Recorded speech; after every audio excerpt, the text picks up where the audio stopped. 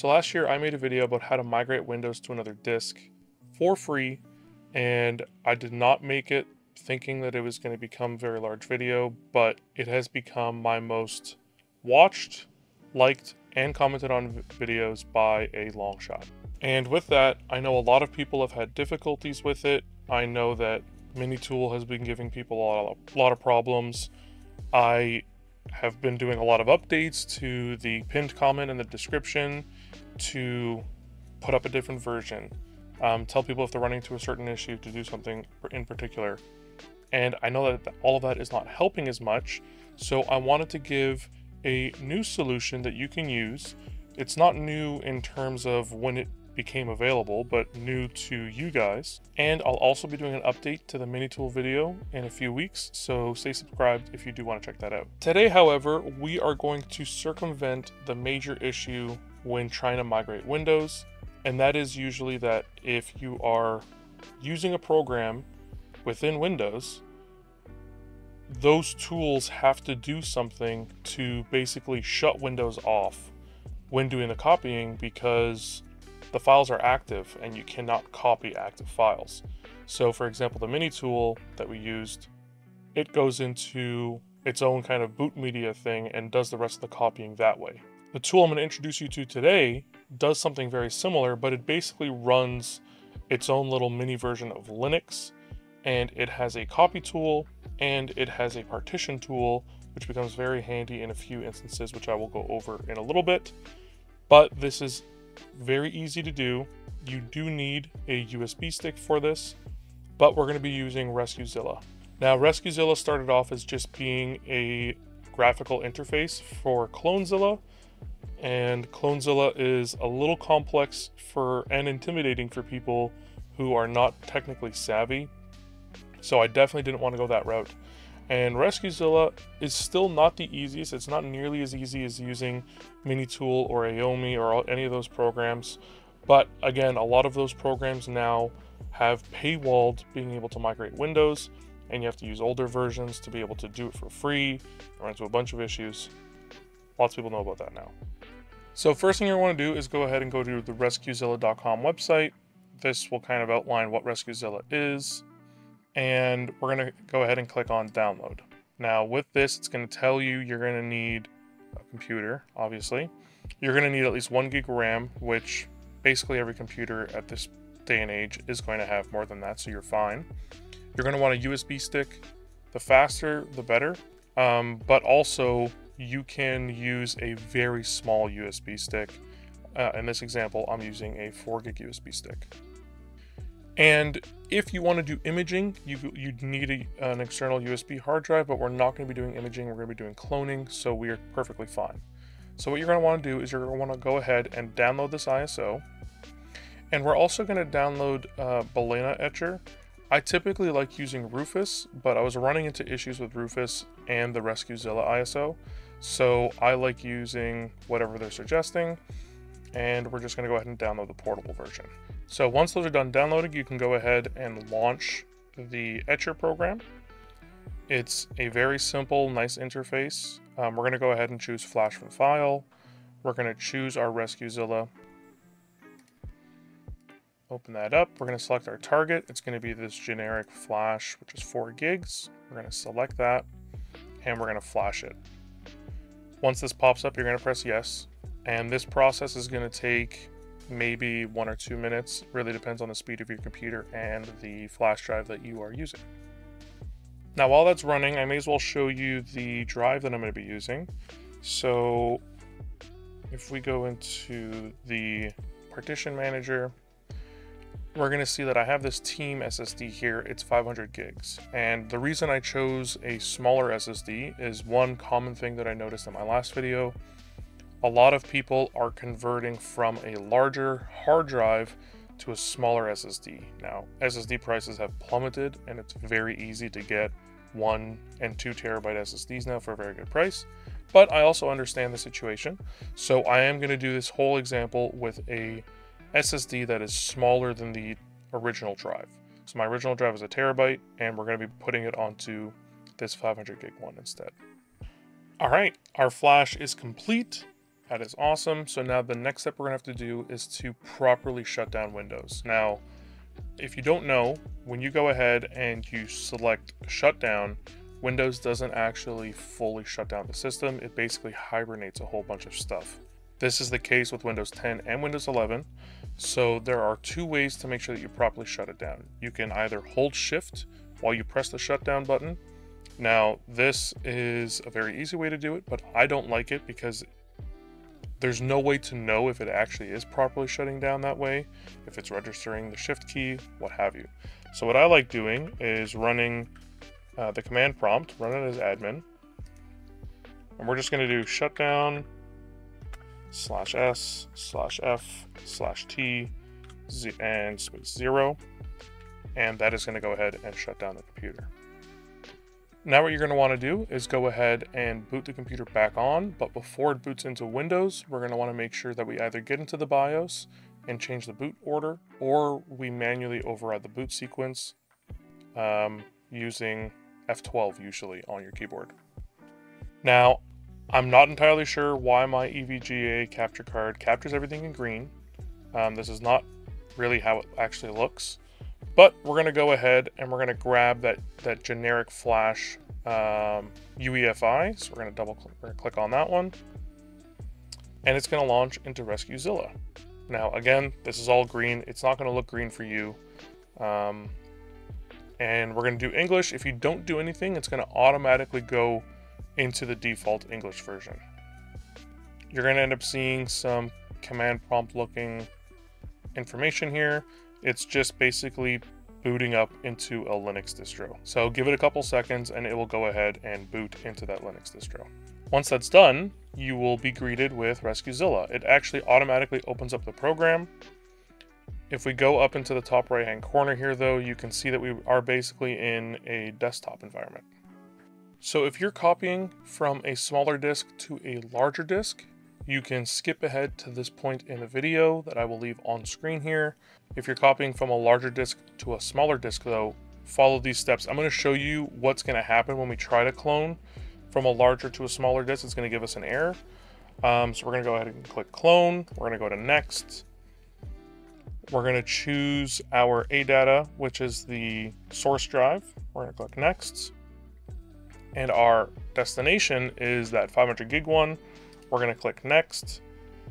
It's going to give us all this information. You can leave this all as default. We're going to click next, and it's going to say, hey, you can't do this. Rescuezilla doesn't automatically shrink partitions. And they say yet.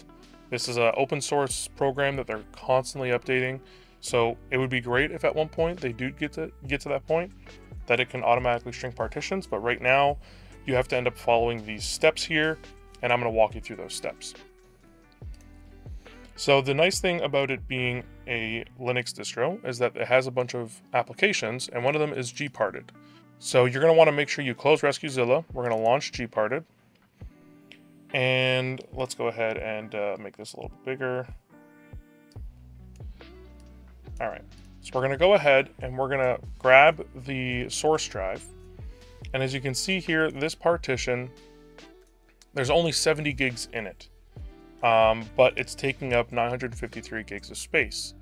What you're going to want to do is resize this partition to be smaller than the size of your destination drive.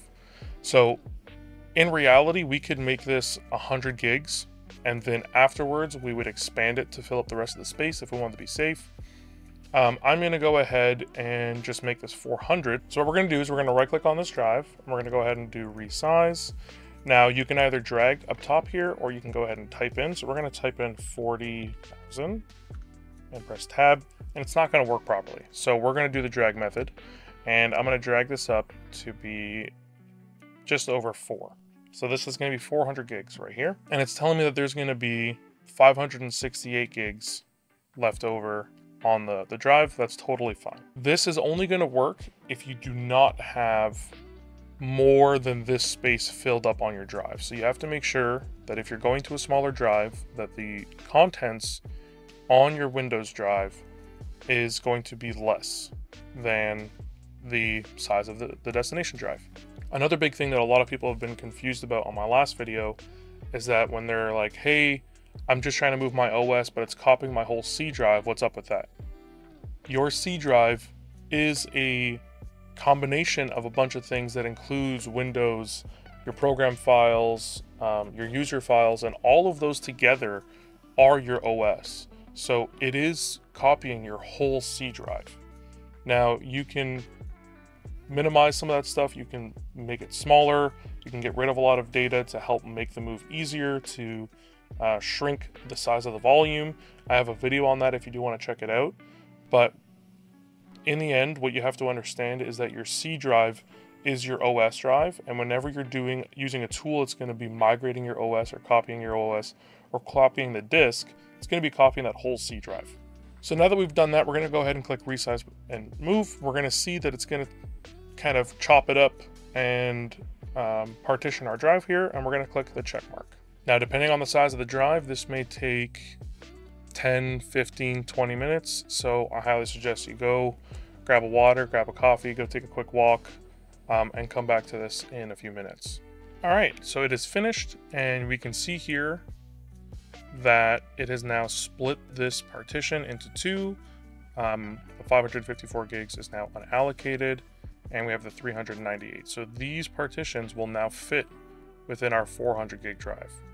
So we can go ahead and close gparted. We're going to go ahead and jump back into Rescuezilla. We're going to go back to clone.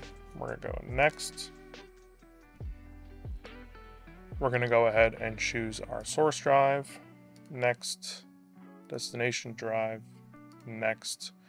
And now we're going to make sure that it only has the partitions that we want. So it's already automatically avoiding the unallocated one. So that is fantastic. We're going to click next. It's going to warn you that it's going to override your partitions and anything that's on that drive. We're going to go ahead and press next. It's going to warn you again. We're going to press yes. And now it is going to go ahead and start cloning the drive. So this is probably going to take the longest amount of time, depending on, again, the amount of data that you have, the size of your drives, the speed of the USB that you're using. So go ahead, go to sleep, go for a walk, walk your dog, say hi to somebody, give somebody a hug, go touch some grass, I don't know, go do something, come back to this when it's finished. All right, and we had a very small drive, so it only took 3 minutes, and everything was a success, so that's awesome. If we go ahead and click next, we close this out, we're going to go ahead and go into gparted. And as you can see, if we hop into the 500 gig drive, it moved everything over exactly as it was on the other drive. Now, we do have 48 gigs that are unallocated. This is going to be super important if you did the steps that I was showing, but also if you're moving from a smaller drive to a larger drive, you're going to have unallocated space. We're going to do something very similar to what we did before. We're going to go ahead and go to this partition. You have to make sure that it is the last partition. You cannot extend a partition over top of another one. So if we want to extend this one into this, we would have to move this partition down. And that is also part of the resize and move, is it allows you to move the partitions around to other areas, right? So you want to make sure that your partition is adjacent to the unallocated. And we're going to go ahead and go to resize and move. And we're going to make sure that there's nothing following. So I'm going to go ahead in here, and I'm just going to go ahead and type 99999, press tab, and it's going to grab all the rest of that space. So we're using the whole size of the drive. We're going to press OK, press apply. Shouldn't take too long, but this will take more time than it was to split the allocated drives into multiple partitions. Usually combining them does take a little bit longer. So let's see how long this one takes. Well, completely lied. Very quick process. Didn't even have to stop recording for anything. So we can close here, and once it refreshes, we can see that it is using everything exactly as it was here. We have it all other than the unallocated because we expanded that drive over. and we're good to go. So if you watched my last video, another way that this Rescuezilla process differs pretty heavily from the mini tool wizard is that Rescuezilla is basically creating an exact clone of your drive that also includes the boot manager. So if you go into your BIOS and you try to go ahead and change your boot sequence to make sure that it boots from the new drive, you may notice that it's not going to have the new drive listed as a boot manager. It's still going to have the original one. So what you're going to have to do is you have to actually disconnect the old drive and allow the new drive to be listed as the boot manager. Then what you can go ahead and do is plug in the old drive. So this is much easier if you have a SATA drive, because you can plug it in once Windows starts to boot. And then you'll be able to go ahead and see that. So as you can see here, now my TeamLite manager, my TeamLite drive is listed as the boot drive. So if we go ahead and press F10, and then we go back into Windows, and now if we go ahead and open up our Explorer, you can see that we are on the 500 gig disk. And if I open up the partitions, you'll be able to see that we're on the 500 gig disk. Now, if I want to go ahead and install that old drive back in, I can do it.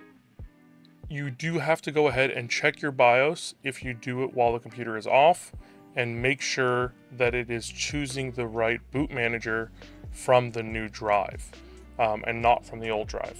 This is a little bit of a difficulty with going through this process, but keeping it unplugged while booting and then plugging it in afterwards is usually the easiest solution. If your old drive is an NVMe drive, it makes it a little bit more difficult to do so. And what I would suggest you do is use something like an external enclosure. You can do this for 3.5 inch and 2.5 inch drives as well. You can use an external enclosure, turn it into basically a USB, and then plug that in, go ahead and clear off any of the information that you want on there, format it, and then go ahead and reinstall it back into your computer if that's what you want to do. Now, another thing to keep in mind, for whatever reason, sometimes these partitions may end up getting a drive letter. If they do, and you end up seeing them here, you can just go ahead and you can make it so you can change the drive letter and you can remove the drive letter from them. I haven't had this come up with Rescuezilla, but I know it comes up a lot with Minitool, so just keep that in mind. And again, once you confirm that you have all of your stuff over from your old drive, you are clear to wipe it and do whatever you'd like with that old drive, whether you want to use it as a game drive or what have you. As long as you confirm that all your stuff came over the way that you wanted it to, you should be good to go ahead and format that old drive. So this process is quite a bit different from the Minitool process that I showed before, but I really do hope you out. If you run into any major issues or you get stuck, you're welcome to leave a comment, but the best place to get a hold of me is in the Discord. Go ahead and join there and open up a help desk ticket, and that would be the best way to get help. I can't help with everything, but I do try my best, so feel free to reach out. But I really do hope that this video helps you with the process of cloning your Windows drive and makes it as easy as possible. If it did, I'd really would appreciate if you like, subscribed. If you have any questions, comments, or feedback, feel free to leave those down in the comment section below. I will have some follow-up videos about Minitool, about Aomi, about some other methods as well, some really great tools that I use. So get subscribed if you do want to go ahead and check out those videos. Big thanks to my patron sponsors, Slime and Stepback, and thank you for watching to the end of this video. If you do want to check out any of my other computer help and guide videos, you can go ahead and check out this playlist right up here. As always, stay safe out there. I'll see you next Saturday.